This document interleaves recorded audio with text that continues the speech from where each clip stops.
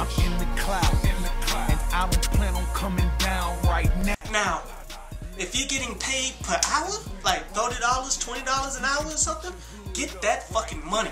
Let them take as long as they motherfucking please.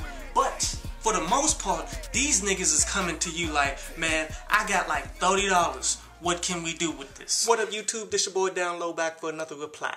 This one is the Kid Cudi Marijuana, in which this song is kind of old. It's really a song off of that Man on the Moon 2, in which it is maybe my favorite joint off of it. But they just did a video to it, and it gives me an excuse to talk about it. I like this song because the production is beautiful. The keys and the guitar, the way it comes together with the lyrics, it makes it all the more tremendous. Like, you need to download it if you haven't already bought the album. But also the video. It adds a new dimension to the song that I really like because he basically documents his trip to Amsterdam to smoke weed. I like that because too many rappers, not only rappers, but Americans in general, gets too caught up in America, man. The world is yours.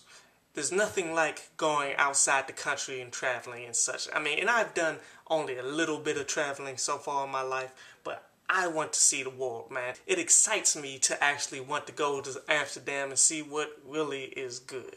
Never get too confined with your space. As you grow and mature, man, you can live and do whatever you want to.